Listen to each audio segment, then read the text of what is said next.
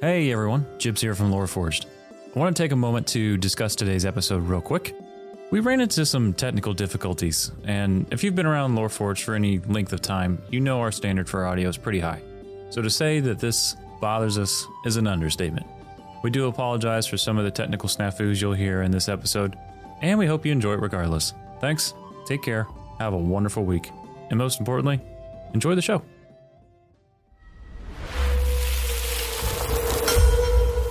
Yeah, what is going on, everybody? Thank you so much for tuning in. This is LoreForged, and we are streaming live over at LoreForged Live on Twitch. Welcome, everybody, you amazing people, you. This is episode 35, and we are your hosts. I am Jibs, and I'm joined by Cash. Yeah, buddy. I thought this is a second take. You are a professional. Mute your microphone when you're coughing. You do a big glowing buttons on that Rodecaster. I know it. It didn't mute. No, it didn't mute.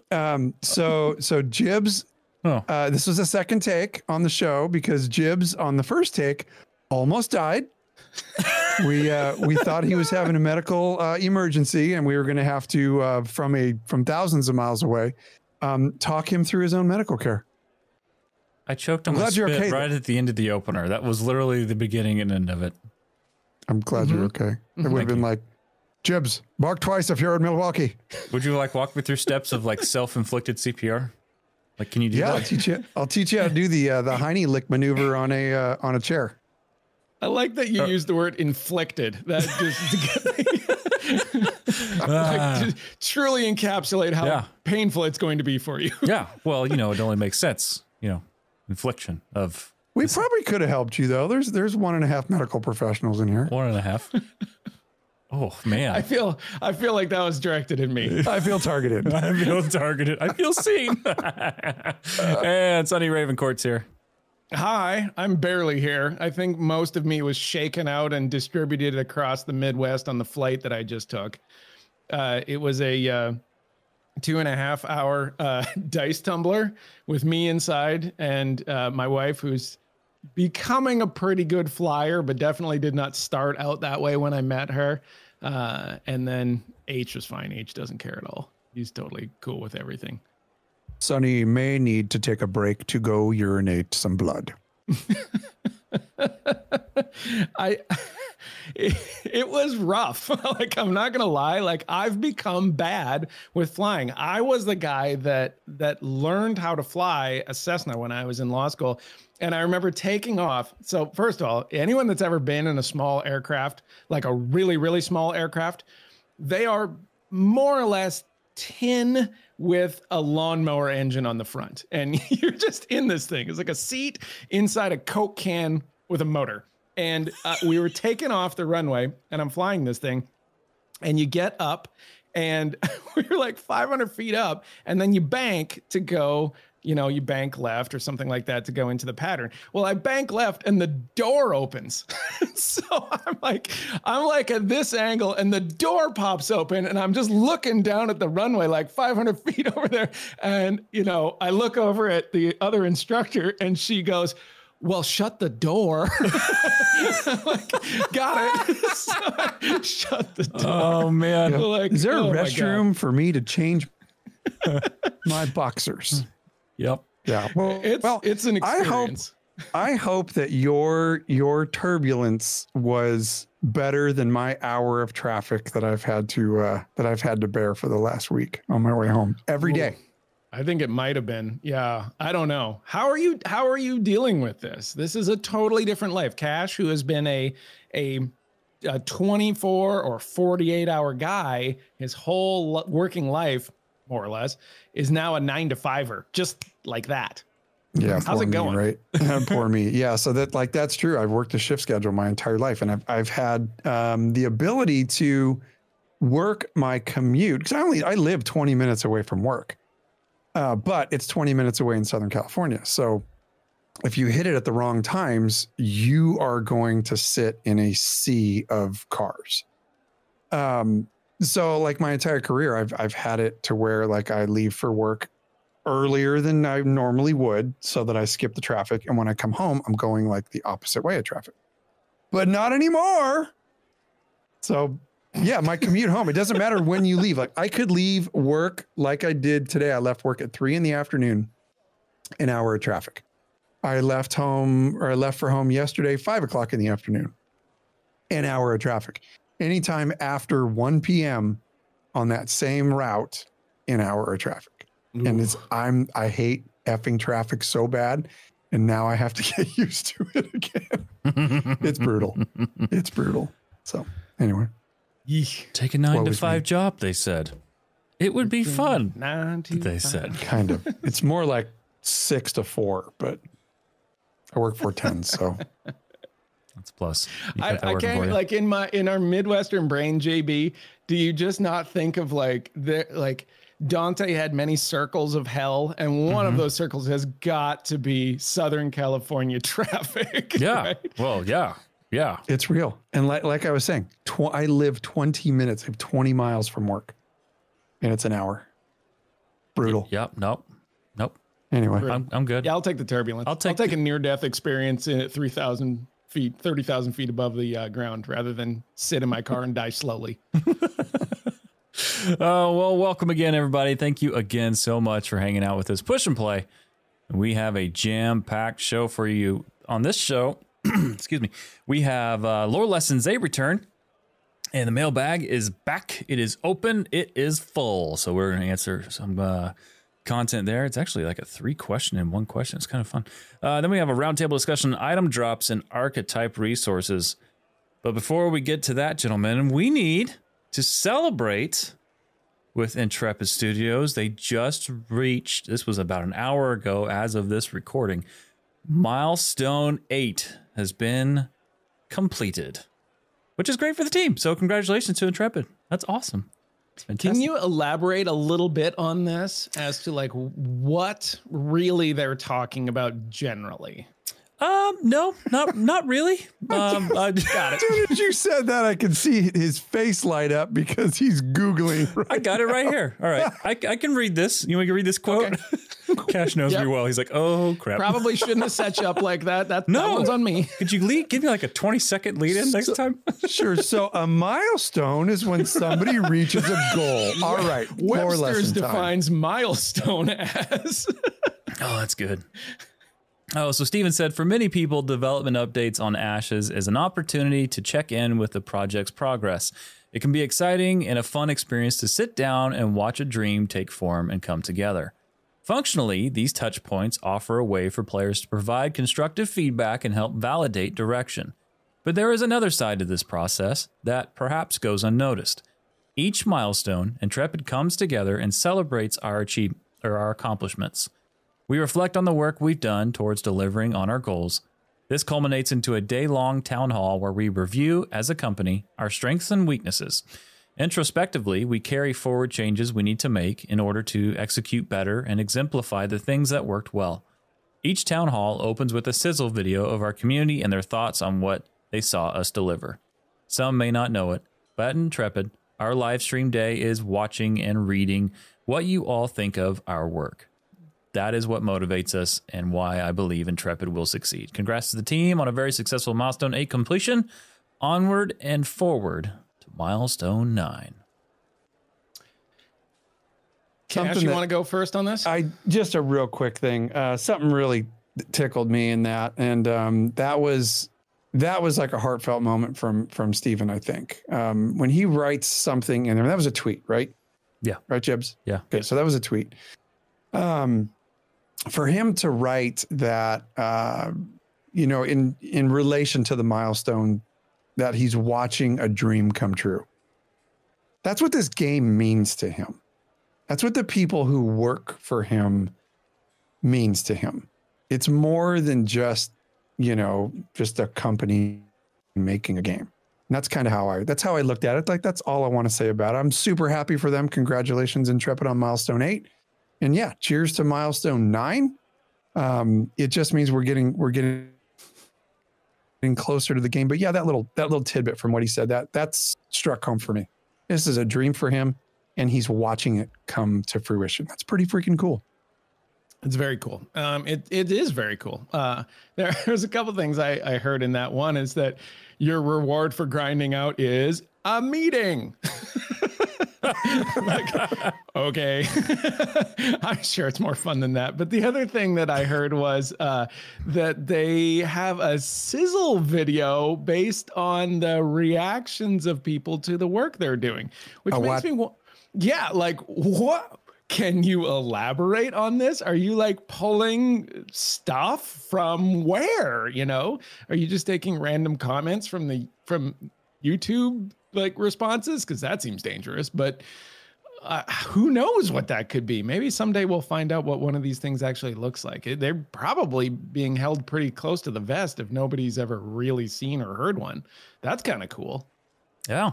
Yeah, those are awesome. It reminds me of what they were talking about. It reminds me when we were at the Twitch headquarters for the Elsewhere reveal. I think that was in 2019 in San Fran. And when you go in there, that's what the employees are watching. It's live streamers and it's cycling all day. You know, it's just like these different streamers and you're like people with, it doesn't matter your views, you know, like it's just cycling through streamers. That's what this kind of reminds me of. It's neat. But crazy. That's crazy. Don't glance over that. We're going to have to tell a little bit of that damn story. Twitch is one of the most impressive, amazing places I've ever been to in my entire freaking life. You want to talk about a company that's doing it right? Yeah, it's Twitch. So let's talk about their cafeteria, Jordan. it's go on. Okay, well, it's a massive floor that's a giant buffet that has beer on tap and massive screens that they can watch people stream while they sit and eat their lunch. They've got a whole arcade room that's full of just all kinds of arcade cabinets. And yeah, it's pretty legit.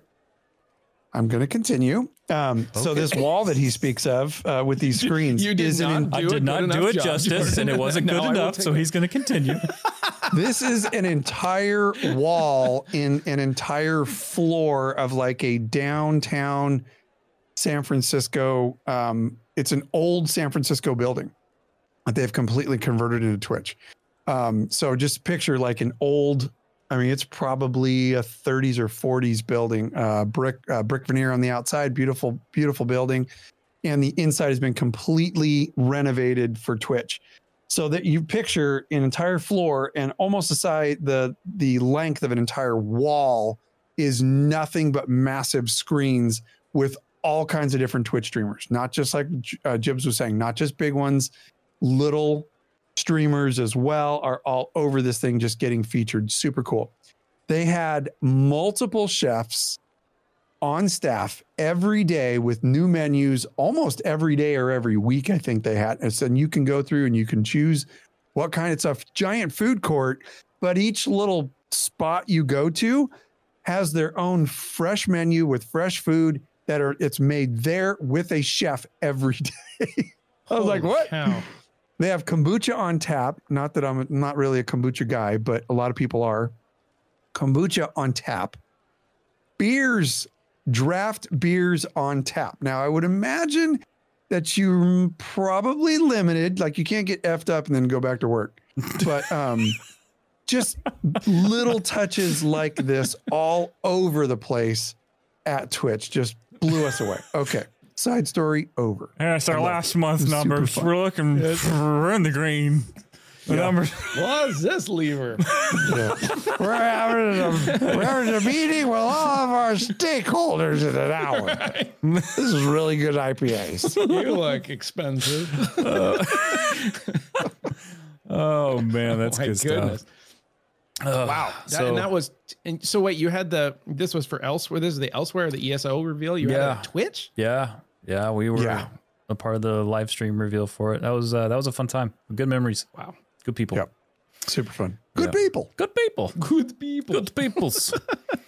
Anyway, so to Intrepid, congratulations. Your love and kindness that you give to your community is bar none the most transparent and most genuine that I think I've ever felt. From a development team, and most importantly, consistent support. Your social media team crushes it. You're always interacting and always making us and the rest of the entirety of the community feel welcome. And just doesn't matter who you are so engaging and incredibly welcoming. It speaks volumes, and I can't wait to see what Milestone 9 holds, because what you continue to do week in and week out is set standards for MMO development, and good things are coming. So thank you for everything you guys do. We will be right here.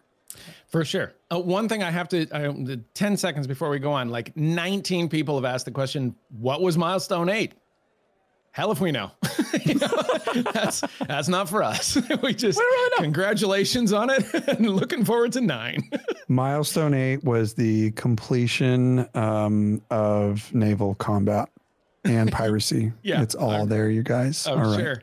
Right. Congratulations. Let's move on to the lore lesson. Right. And the summoner and the bard, they're done.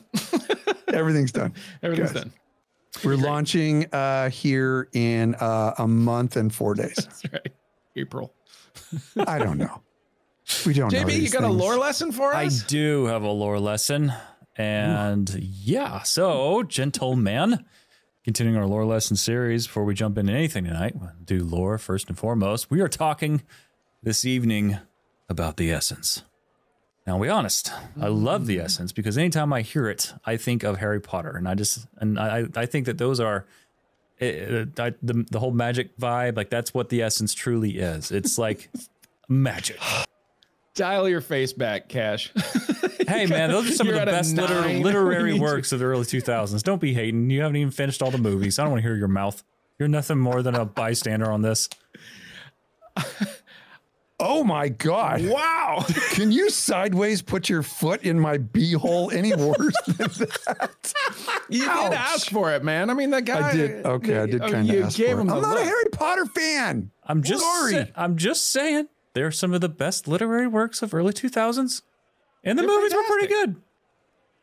They were great movies. Great movies, great books. That's awesome. I'm glad that you guys are literary geniuses. I just don't agree that the essence resonates with you in Harry Potter as my example. It's not the Odyssey here. Let's not go crazy. No, you go ahead. All right? You just go ahead and go on with your little lore lesson. And do you see how shocked he acts as though I've broken his soul? It's because I never clap back at him. That's what that was. Anyway, the essence, ladies and gentlemen, and to everyone who's here, you fine, lovely people at LoreForged Live. So the essence is a metaphysical energy or life force, or you could also say chi, that can be manipulated to create what would be viewed as magic in the world of Verra. And what's interesting is long ago, King Atrax was the first ruler of Verra to discover the purpose of the essence, allowing for the manipulation of matter and exploitation of magic for any means, which was a big deal. It was a big deal. And I think we're going to probably hear more about King Atrax. I know that Steven just dropped a little bit of lore tease in the last dev update. And I think we have some more lore coming, so that's going to be a good time. So look for that in the next dev update, probably. But last time we discussed the gods, it was basically the founding of the universe, the founding of how things came to be, the harbingers, all that fun stuff. Well, they're back for round 2 here in our lore lesson. And in Ashes of Creation, the gods are masters of the essence. But what's interesting is that they are separate from it. One didn't create the other, but they exist together in a symbiotic form where the gods have achieved an almost perfect manipulation of the essence and of, quote, lesser beings who exist who exist further from the essence. Now, when I say further from the essence, what do I mean? Well, as my voice cracks like I'm 12, in Ashes of Creation lore, there are different planes of existence or realms with varying degrees of strength or magic, determined by their proximity to the essence. So proximity being the higher up you go in these planes, the closer to the source of the essence you really are. And that's where you can see stronger manifestations of the magical aspects of the essence. So from like highest to lowest, when it comes to these planes of existence, the very highest, celestial plane. That's where the gods hang out. It's the plane of the gods. All right. This is where the gods exist, and it's the most connected. It's the most connected to the essence itself. Then you have underneath this, the ethereal plane. Okay. Which we don't know too much about, which is kind of exciting because you're like, hey, what's that mean? And then underneath that, the third layer there is the material plane. Now, what's fun is that's where Verra exists. That's where we will be at when we're in this game. So we're not completely removed from the essence, but we're definitely further on the echelon. And then finally, which also makes an interesting point that King Atrax was the first one to figure it out when there was like no blueprint that we know of, you know, in this third realm area. But anyway, that's neither here nor there. And then finally you have the Void, which is the plane that is furthest from being connected to the essence. Only a minute amount of essence can actually be found in the Void. So pop quiz, Sonny. From the last lore lesson, who was banished to the Void? The 3. And the things that they created at the beginning that like were the perfect beings, the ancients. There you go. You got it. Did I get it? You got it. It was touch and go for a minute, buddy. Yeah. He doesn't quest. Yeah. He doesn't quest. He sleeps 10 feet away. I got them both, though. I got them both. Ooh, it's dicey there. I'm a little sweaty. I blacked out for a minute. What happened? But I got him. I got him. Well done. He doesn't Well done, quest. Okay. So, let's go. Hey, Zillad's here. Welcome in, brother. Oh, goodness. Referred to as rivers of essence, the essence itself is so powerful, it flows through the planes connecting one to another. Soul conduits actually help to maintain or even exaggerate this flow, as souls are the conduits for the essence to travel between the different planes of existence. All right, so think of it this way. The essence, if there was like a bunch of like little rivers, you know, I don't know if there's multiples, but at least one that's connecting them all, that's like the essence doing its thing, okay? Then you have the soul conduits who are helping this, or, you know, exacerbate it, or they're helping the flow of it. That's essentially what's going on there. Fun fact. Ooh, nope, there it is. Thank you. Glint is a substance that embodies the essence of the beasts of Verra. So when you're picking up Glint, yeah. That reminds me a little bit of New World's form of Glint. Yeah. Yep. Yeah. Which is what? Okay. Oh. Like I'm okay. No, I'm good with it. Like I enjoyed that little lore tidbit that New World had. Yeah. When something died, and what was it called in New World again?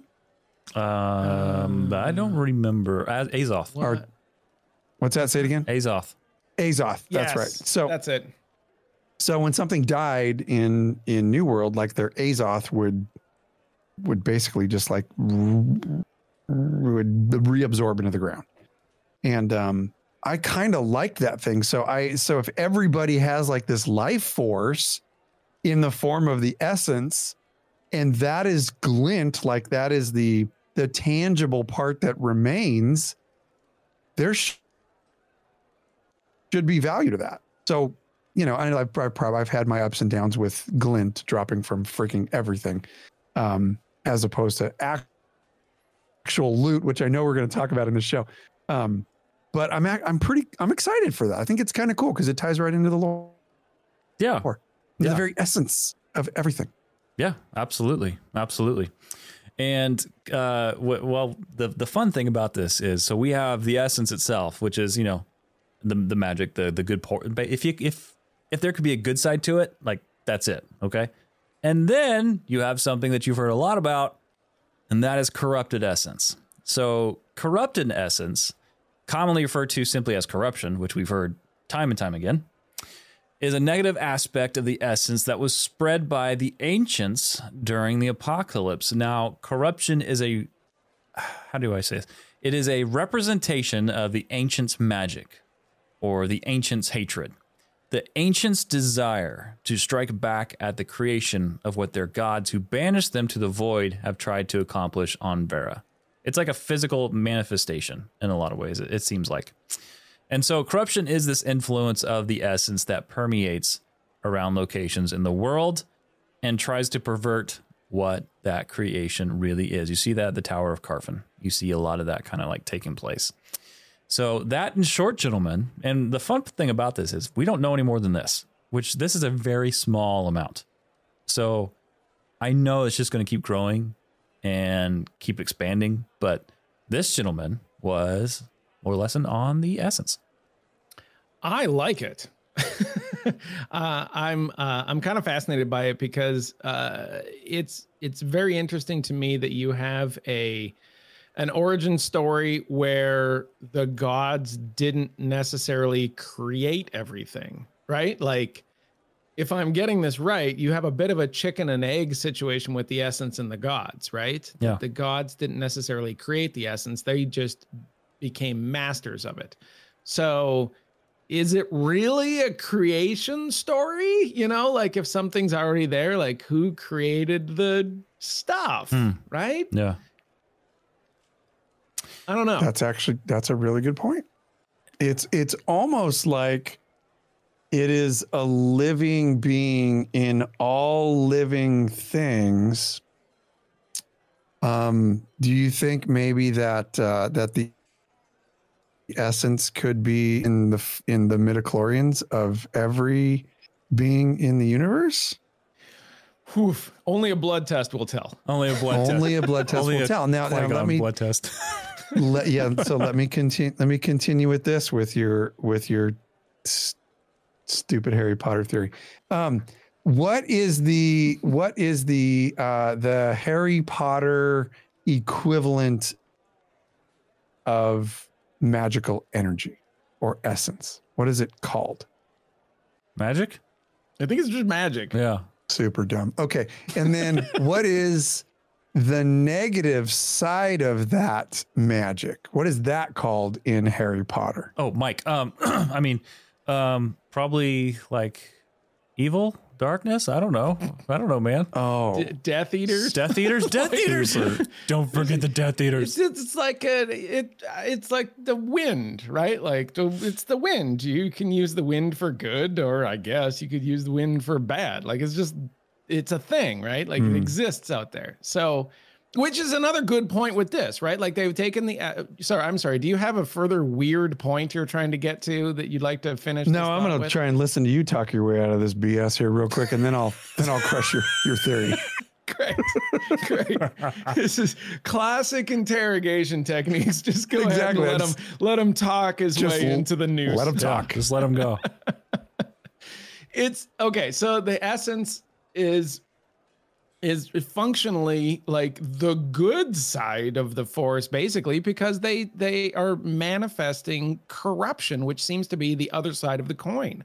And I do like that it's like green wavy stink lines coming off of them. Like it's just like they're just exuding this thing out of their anger. And so they're exuding bad essence. They're exuding corruption. And now we're just like stuck with their BO on our level of existence. We just have all of this, garbage hanging around from the ancients. That's kind of a bummer, but it does make for an interesting world. I love the planes of existence thing. That's cool. Yeah.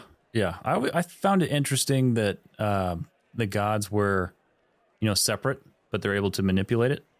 And to me, what it really shows to me is how no one owns the essence. They just can manipulate it, and so can others. And they just happen to be the best. That's a great way to put it, because the different gods can manipulate it in different ways. And from what we understand, which we don't know very much about the gods, but we do know about the god of creation, who we jokingly idolize in some of our videos. Stephen, which is kind of funny. I kind of think it's kind of funny. No, actually, he's the god of hope. I take that back. But like the god of creation, who's manifests as the phoenix, right? The god of creation is the god who manipulated the essence enough to create conduits through the portals to get the citizens of Verra to Sanctus during the apocalypse. And that is one way that the essence was manipulated.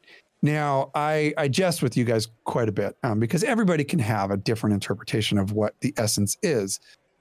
My personal thought, and don't get me wrong, Harry Potter's fine. It's fine. It's super cool.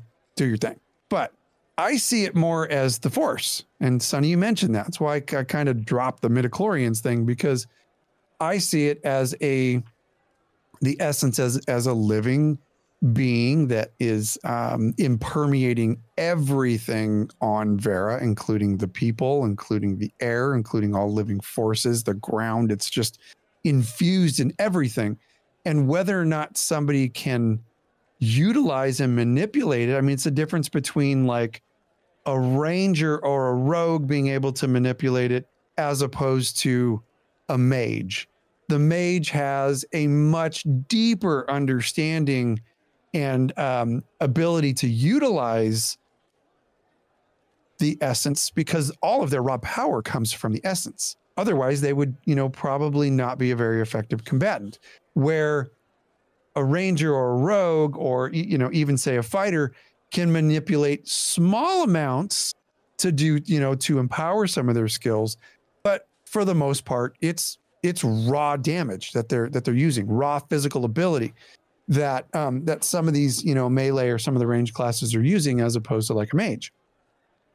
But the big part that I see that's different about this is the manipulation of the learning of the manipulation of the essence that was learned by the others and the ancients during their banishment into the void. Now, whether or not they already knew how to negatively influence the essence before that is a mystery. Like we don't quite know that yet.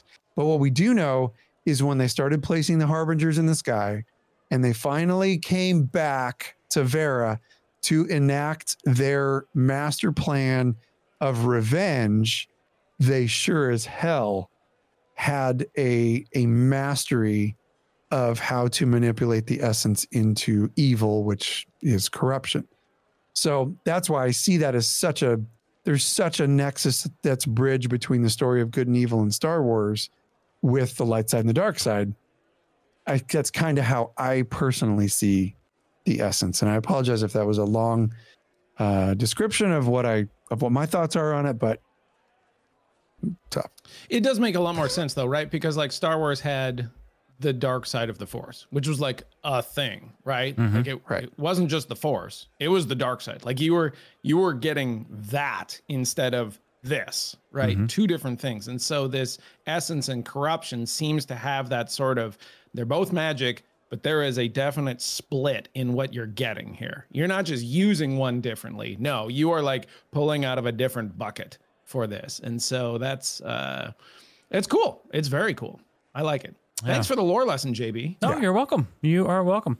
And don't forget, everyone, please, if there's a certain kind of lore that we already have a schedule kind of planned out, but we sure would love to hear what you think. What kind of lore you'd love to hear from us here on the show? We appreciate you. You can always email us, LoreForgedHQ@gmail.com. All right, so fellas, the mailbag is open, and this is coming to us from Arched Beetle. He says, quote, will the hype for AOC lead to disappointment at full launch? To what degree do you think people have created unrealistic expectations? Has Intrepid's transparency helped in this regard, or has it added fuel to the fire? There was a lot to talk about there. Yeah, that's a lot. That's you. So, Sonny, I'll let you take C, B, or A. When you write into the mailbag, if we could have you limit your question to like one thesis at a time, it would be great. Okay, so I'm gonna like real quick try to answer all of these here. But I have to say, the first thing I thought when I saw this was a conversation that I had with Burns about thumbnails and stuff for YouTube videos and how we just absolutely refuse to do it. We will not do it. You won't see us do it. But one of the most successful things to do with a thumbnail in YouTube is to write something like, this will fail if this happens. You put in big red letters, you say, Ashes of Creation will fail if they do this. And then they don't tell you what it is until so not doing it. The video. Oh. And no, we will die on this hill. Yeah. Our YouTube will dwindle to 0 before we do a fail video like that. And so the question, will hype for Ashes of Creation lead to disappointment at full launch? I mean, not necessarily. It's certainly possible, right? The question that you have to ask yourself is this. If you are running a business and you have the choice between hype and no hype, what do you want, right? Like it doesn't make any sense to not hype it. You're running a business. You want this thing to be successful. If it's hype and you deliver, guess what you have on your hands? You have Warcraft circa 2004, right? You have a huge deal. If there's hype and it doesn't deliver, then you have New World, which guess what? Sold like 1 billion copies in the first month. And everyone's like, wow, you know, I guess we have enough capital to go ahead and extend this out and like fix some of the things. And then hopefully we can do that, right? So there's no world in which hype is not the goal going into an MMO launch. It just is.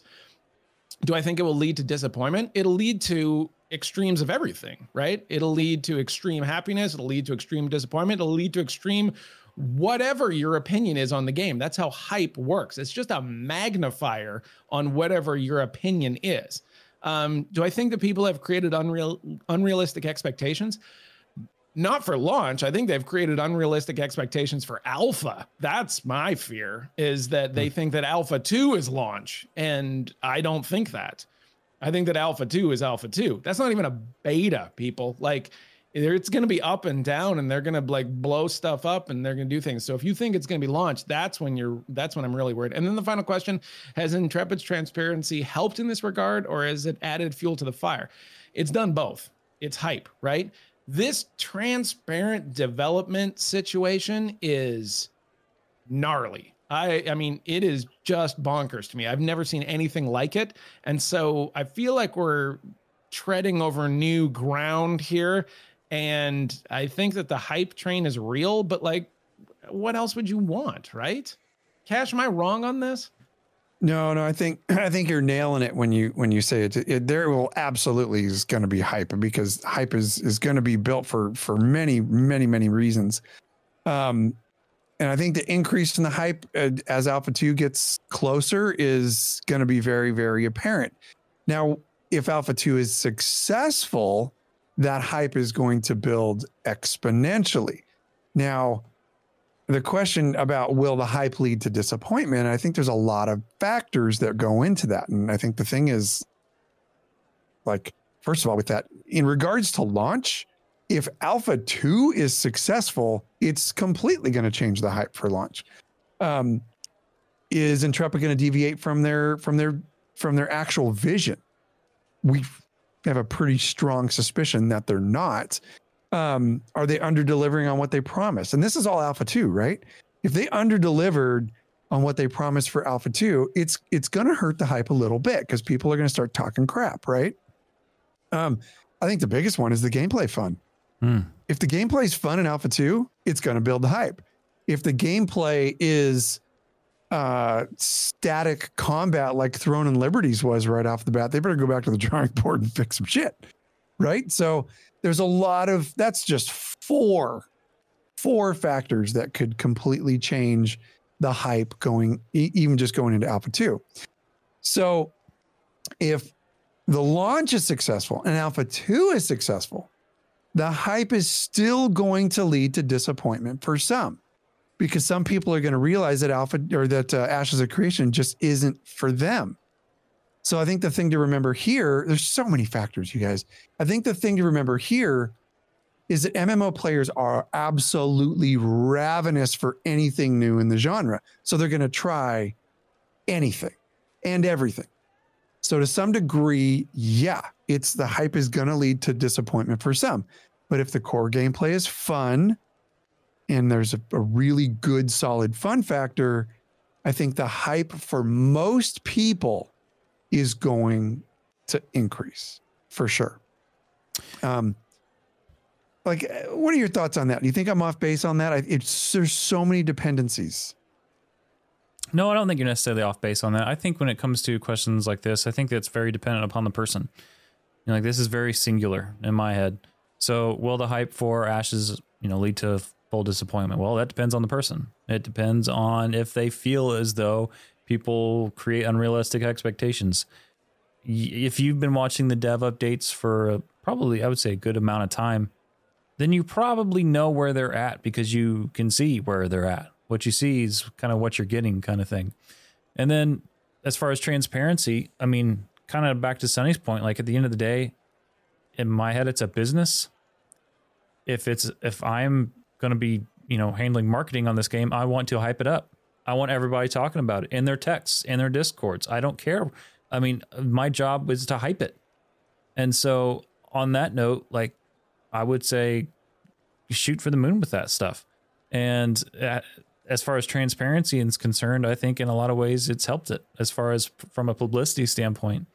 Truthfully, what it's done, I think overall, is it's kept a very stale, a very repetitive, and a very, what's the right word? Predictable cycle or circle of development in a genre fresh. It's because we're seeing in real time. And then you're seeing those development updates. Like, that's such a huge deal. Such a huge deal. Because back in the day, hey, that wasn't a thing. Not even close. You were lucky if you got one peep a week out of the development team. Lucky. So, like, this stuff, like, this is just so different from what it used to be that it's almost like the cherry on top every month when you get to see those things. So, in short, I think this is more of a subjective question to each person. Everyone's going to have their own opinion, and there's really not a right answer. But yeah, Cash. I want to hit just on a couple of the other points on this one, and one of them is with the unrealistic expectations. And I think for me, I'm not really innocent here either with the unrealistic expectation thing, and whether or not I think that Intrepid has created that. Because I made a freaking video on why I think Ashes is the last hope for MMOs, and then the culmination of that video. If you haven't watched it, no spoilers. But yeah, I think they are the last hope. But I think that the things that are in place and what's promised, I hate to say what's promised, but if those things hit and the game ends up just being fun, then it could breathe in new life into the genre. And I truly, truly believe that. So, and the fact that I made a video on the side of Intrepid is creating expectations in the first place right there for me and for anybody that really watched the video. But based off of what I've seen of the game, based off of what I've seen Intrepid tout and deliver already to us in this transparent development cycle. And this is a pre-launch product. I think all of those things together, I don't think that my expectations or, having made that video is unrealistic at all. For me, I simply just want a fun, functional game. I think a lot of people do. They just want a fun and functional game that has the features that they've talked about and advertised. And if we get that, then I think that they're going to have a lot of wins. But where the rubber's going to meet the road is whether or not you have people that have the patience to wait for those features to be upgraded and improved if they're not hitting on all cylinders when the game launches.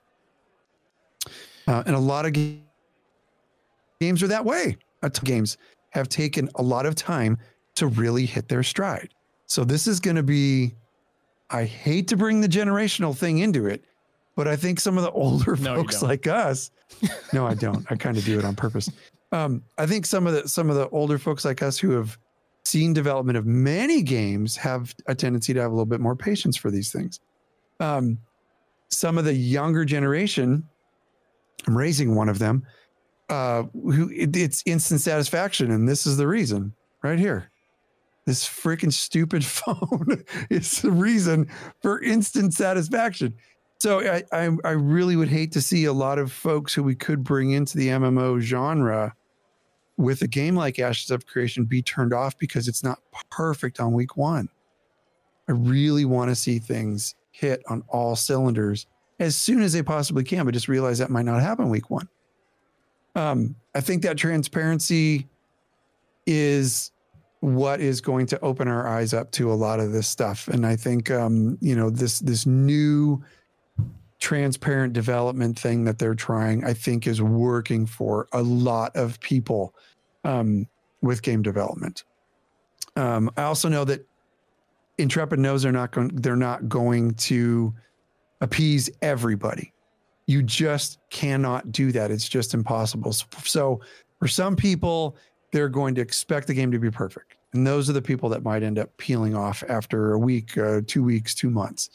Other people who have experienced that game development, I think are going to have the patience to, and the understanding to just kind of wait around for a little while and just know that the long haul of launching the game, product's not perfect, so we're going to refine, we're going to patch. That cycle takes time. So, yeah, you know, there's just so many factors that go into answering the question, but great questions because they lead to some really good discussion. Yeah. And we could have a whole, show on this. Certainly Cash could have a whole show on this. Sorry. Why else am I on this mic? Honestly, to both of you with those snarky looks on your faces, you have me so here to talk. I didn't say a word. Not as a show pony. I didn't say a word. Don't include me on this. Show pony. Lord. I'm not the show pony. I'm the talker. You bring up a lot of fantastic points. You know what I was thinking of while you were saying that last one was like, when am I going to shut up? No, I was not. You're the voice of the show. That's how it works. My son the other day is like, hey, have you played the latest update on No Man's Sky? I was like, what? No Man's Sky is still updating their game and putting in features they said they were going to have at launch. This is like, I don't even know how many years this has been. This is insane, right? Like No Man's Sky was the ultimate of having a disastrous launch, and it's still catching up. And you guys know better than anyone, JB and Cash, that like ESO, when it came out, it was not the MMO that it was when you went back into it. Just wasn't. But we do have to move on. We do want to talk a little bit about the roundtable here. And so if anyone has listened to this show, you've heard us talk consistently about the transparency. Well, one of the transparencies of this development team is that they do things like a roundtable, which is where they kind of, they have dev discussions. They have things like this where they throw it back at the community. So this is a dev discussion question that came from item drops. And they said, what types of items and upgrades do you expect to drop from regular mobs? Do you feel good when regular mobs have a rare chance to drop a powerful item? So this is a dev discussion. This is them throwing it back at you. So JB, I'm going to start with you here. Do you feel good when regular mobs have a rare chance to drop? And what do you expect from drops? I think this is hard to answer. I'll answer by just telling you like what I want to feel as a player. I want to feel that whenever I see somebody who has a weapon that I've only ever heard of dropping, that I've only ever, like one person that may have posted something, they got it from this person, and people have tried to farm it, whatever it is, however that works, whatever that's going to look like. And I have a feeling in Ashes, none of that's going to be that simple. That's what I want to see. When you see this person got this from that 1% drop chance, they got that thing, whatever it is, I want to feel as though things are rare whenever it's, and then as far as the question is concerned, quote, drop powerful items, so if that is going to be in the game, like, do you feel good when regular mobs have a rare chance to drop powerful items when it's done in moderation and when it still feels impactful and meaningful? And that further decisions that you make way down the line don't negate that experience or that feeling now. So like, I'm going to use an example. World of Warcraft. There was one time, now this is not a powerful item, okay? However, it was a tabard that you could only get, and it was white and black with like gnarly looking designs and skulls, like a skull on it. It was related to PvP, I believe, way back in the day. I think Burning Crusade, whatever. And it was quite an ordeal to get that tabard. Within the last year, they gave it out for free on Twitch drops.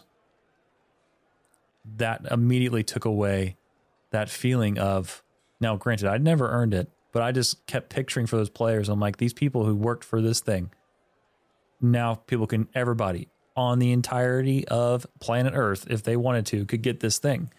So they basically negated that rare chance, right? They made it available. Cheapened it. Exactly. Yeah. So as long as that it doesn't occur, where things like that aren't given out and these achievements are not belittled into something that's easy for everyone, I'm fine with it. But just to hold to your guns on it. Like whenever you make a pick like this, hold to it, because in the years down the road, I think that's truly when those decisions really carry extra weight. Cash, how excited are you to get a rare drop? And what do you think about this? This is pretty unique for an MMO to be like, yeah, we're not going to drop things like that. I think as long as the items are appropriate for the mob. Like I love getting rare drops, and I love having regular mobs drop rare things from time to time.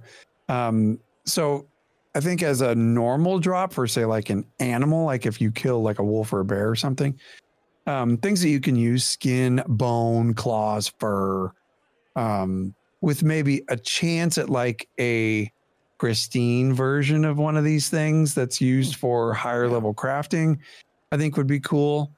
I think for humanoids, anything that a humanoid, so like a goblin, a bandit, any other, I don't want to kill minotaurs because they're so effing cool, and probably couldn't anyway because they're all six-pack and they have strong cores and they're all ripped up. They have very strong cores. So you probably can't really kill them anyway. But anything like a humanoid character could pick up on their travels, I think would be very interesting. And this is all aside from glint. Like I know that we're going to get glint. I just don't want glint to be the only thing. So like if we kill a goblin, I want to loot shiny shit because that's what they're attracted to. Coins, trinkets, maybe recipes for goblin stuff, an occasional weapon. Like they probably have a dagger on them that they stole from somebody, right? Schematics, things that they might have looted from animals. And then again, with a chance for the rare versions of those items, like maybe one of them was really good and they looted a named dagger. Awesome. I just killed this random goblin and got it. Stuff like that is super cool, I think. I agree with you. I think that your idea, though, has some merit to it. And I hadn't really thought about it because immediately I think like, oh, MMOs are the worst on this, right? You kill the wolf and you get a box shield, right? Doesn't make any sense. A halberd out of a rabbit. Exactly. This sword is a 4.5 foot long sword, and it came out of a 1.5 foot rabbit. Exactly. What's happening? Please. Where does the rabbit end and the sword begin? Like Sonny, a big ass rabbit, dude. Sonny, your comment from another episode was they pulled a tower, like a kite shield out of a rabbit. Shield like what was he doing? Surfing on it? Yeah. He said a kite shield from a fox, and I heard it the other day and I was dying. But it raises a good point that what you said was like, okay, but that doesn't have to be the case for everything, because if they're humanoid or they're goblin or they're like anything like that, where it's totally plausible this guy has this stuff on him, then yeah, like that's where you're gonna get that kind of stuff from. Like looting a minotaur, you can basically get anything, right? And then if you want to get like smaller things that are more natural, like bones and claws and rare versions of things like that, then from the animals, that makes sense. So you don't have to like completely disband the whole MMO theory of how this stuff works just to, to adjust it. You just have to be a little bit creative with it, which is always kind of my opinion on a lot of MMO systems. It's like, well, how creative are you to wrap a story around what's happening? Ashes and Error actually in the chat had a really interesting thing. He said, I want a lot of cosmetic drops, appearance slot items, small cosmetic pets from birds, plants, and small mammals. So that's not a terrible concept, right? Like if you kill a bird and you learn the ability to craft something that looks like that bird, like I'm not opposed to that, right? Like that makes sense to me. Now, sure, it might come by way of a manuscript, but again, creativity. Like instead, maybe you just automatically learn it, right? And there's your story. Like, oh, I killed this bird and I looked at it for a long time and I learned how to make a bird hat. You know, right. So there you go. So just put it on my head. A cool bird hat now. Yeah, I mean, Cash, you're going to say something here? No, I'm just reading chat, and that's actually a really good point by Ashes of Nair. Said, should goblins loot the corpses of players they kill? Could you imagine? Okay, could you imagine? Be complicated. Yeah. Okay, but this does bring me. It brings me back to a game like Albion. Albion Online. Just bear with me here. Albion Online. When you kill a bandit or a mob in the game, you have an opportunity or a chance to loot a piece of gear that was made by a player. Like simulating that player died from this mob and they picked up that piece of gear. How does the gear get to the mob? I think it's just the system does it. And the reason being is because every piece of gear in the game is made by players, which is a whole other show, right? Yeah. It's cool. But my point is that point by Ashes of Nair makes sense. How cool would that be? That a random item from a player that he killed is now on the goblin. Now, it sounds like a whole lot of mechanics and, back end programming that you'd have to do to make that happen. But how badass would that be that you get an item that was actually on another player? Yeah. I mean, that'd be awesome. Do you ever think of something just in your head and it makes you laugh and then you can't like really get away from it? So I was like, a lot of the chat here is just fantastic. And when you were talking about the looting in Albion, all I could think of was in Soviet Russia, NPC loot you. and I just lost it. Oh, that's good. The entire back half of what you were saying was gone to me. Oh man! Should we move on to the take us there. Question? Take us there. All right, here we go. Combat. We'll start with Cash on this one. Combat Momentum is an archetype resource made specifically for the fighter. Okay, Combat Momentum fighter. This resource can give passive benefits or be spent for unique bonuses. Do you like archetype specific resources? Are there versions from other games that you like or dislike, Cash? I've always been a fan of archetype specific resources. There's been several classes over the years that I've played that have had this type of thing, but I think the most recent example is the fighter with momentum. I think that is awesome because you have the fighters got their health and then their mana and then this other resource that you get to use as either a builder or a spender. If you build it all the way up and you're full, then maybe you get some bonuses to certain passives. Or if you decide to spend it, then you spend it on some freaking gnarly thing like whatever that freaking bloodletting spell or ability was. Where like Rend? The player, the player like bleeds out like 10 liters of their 6 liters of blood. Which I thought was freaking hilarious. Falling out. Yeah, exactly. So I really do like that. And I like them when they're archetype or class specific. This player, it would have some kind of a light energy pool, or a rogue would have a pool, or like a mage. I guess that would kind of be mana, but maybe it's magic or maybe it's essence. I like that kind of stuff. Or maybe a bard is like inspiration, starts playing music. And as he plays music, that inspiration builds and he wants to share that inspiration with his fellow party members through music. I love it. I like it. I think it's cool. What do you think of archetype specific resources? I'm fine with it. Like to me, it's just like a class mechanic, right? Like as long as it makes sense, cool. Momentum, cool. Let's do it. Let's run it. A bard, inspiration, sure. Let's run it. I'm game. Whatever. I've never really put much thought into something like that. I like this question. To me, it's to me, I feel pretty neutral on it. Like, okay, cool. Like if it's weird, like if I'm a warrior and, you know, like my thing is mana, you know, and it clearly doesn't make sense for that. Like, you know, then there may be like, whoa, why is that? What's that for? Like that may not make much sense. However, you know, outside of that, yeah, sure, why not? Let's run it. I'm cool with it. I think that makes sense, though, right?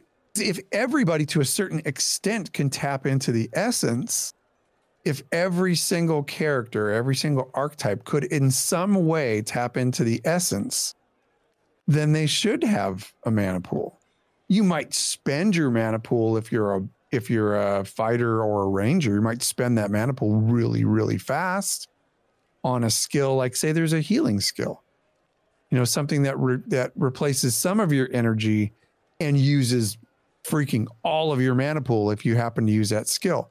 Whereas a mage who's trained and adept at using mana will use a lot less.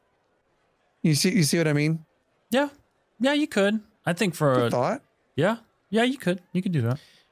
Yeah, I'm not opposed to that. I mean, what you're describing is like maybe a mage gets a giant mana pool, right? Because they're trained at pulling it, and a warrior gets a small mana pool. But then the warrior would also get, you know, momentum, right? The warrior also gets his own sort of thing that is not mana. Right. So I guess the question is, well, why bother giving them mana at all?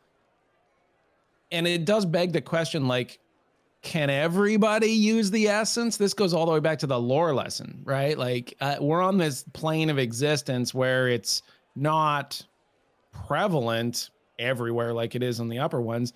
Does everybody have the ability to do this? Or is it more like the Force where, you know, you have some people that can kind of use it. They just don't have training, which is what I think more like the warrior is, right? If the warrior would get mana, they're basically like a person that's Force sensitive that just isn't a Jedi, right? They're going to be good at whatever they do. Maybe they race swoop bikes or whatever those goofy little scooters were in The Mandalorian. Oh God, the super slow ones. Like little tyke version of those. Yeah. Are you talking about the Fat Boba Fett series? Oh gosh. There is a Vespa gang in Star Wars. Oh, I about lost it. I was like, they're the meanest teenage Vespa gang in the galaxy. And they're riding the equivalent of tricycle speed swoop bikes. Oh, I couldn't take it. But anyways, yeah, like that's a creative system. I think it really begs that question though. Like, how much can the average person use the essence? Right? How if I kill like let's say I'm like a shopkeeper, okay? Let's say I'm a farmer on my freehold and I go out into the woods or on my farm and I kill a sheep. Like am I going to get glint off this sheep if I'm just like a dude, right? Does that make sense? Does everyone basically get a little bit of access to the essence? And I think that would kind of drive that. I think it's a difference between somebody being like a mage and being like completely trained in that. And then like a shopkeeper who just, you know, their brother-in-law taught him how to like hold a fart in with the essence. That's it. That's all they got. That's super weird, but all right. I don't know. Maybe to cure their IBS. Thanks for listening, everybody. I can't believe that we applied for the content creator program.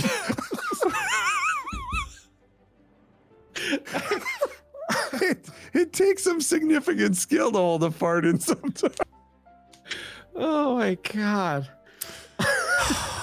Sorry. Okay, I'm going to dial it back in here. I actually had a point here, but I think it's mostly gone. Yeah, I don't know. What the hell? I'll just take it. Everybody, thank you so much for tuning in. This was LoreForged. If you enjoyed the show, let us know how we're doing. Yeah, you know what? Maybe just don't on this episode. Just maybe give this one a hard pass. Do yourself a favor and just go to the previous episode. Let's do that. Anyway, we love you. You guys are awesome. My bad. You can always call us at 516-875-6986.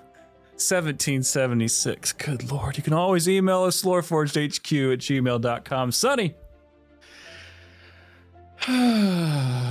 Visit LoreForged.com to find links to all of our Ashes of Creation content. You can go to YouTube and find all sorts of videos that we've done. JB has a new video out continuing his series on the lore of the special packages that Intrepid came out, which is super cool.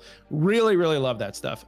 You might be watching Twitch right now. That is at twitch.tv/LoreForgedHQ. I was gone for like 5 days, but I'll be back and we're going to do some streaming and have some fun. And then, of course, there's Patreon, and we just got some new patrons. I was very excited about this. And that is at patreon.com/LoreForgedHQ, where everybody gets access to everything early, as well as the State of the Owl, which, believe it or not, can actually get more off the rails than this. Cash. Sorry, did I derail that? Are you okay there? Okay, cool. Anyway, friends, if join our Discord community if you're into having a little bit of fun. We have some events that are getting planned here, and we're gonna do more things like movie nights and hell diving and playing shooters and trying to find MMOs to play before Alpha 2 comes out. There are none. It's a wasteland. Well, anyway, we want to give a good warm welcome to a new member that we've had this week, and that's Jordani. Thank you for coming in, actually hopping into Discord with us one night. That was really cool. Yeah, that was fun. You can follow us on X at LoreForgedHQ, or you can follow us on our brand new social media platform, Instagram. Super fun. It's pretty much Sonny posting pictures of his everyday life. I plan to post a video on how I use the essence to hold in a fart. Yes, well, I'll be looking forward to that. Yes. Good. Oh, you're done? Okay, you're done. All right. I think we're done. I think that's pretty much a wrap. And in a nutshell, this is where we've ended up. After all the years of doing this and all of the deep, meaningful conversations about the content that we produce, this is where we ended up. You're welcome. You didn't even red flag me. Disappointed. I couldn't. I dropped the flags. Oh, man. Everybody, thank you so much for hanging out with us. Thank you so much for listening to the episode. Have a wonderful week in gaming. We love you. Take care. Peace, love, and honeybees. Safe travels, adventurers.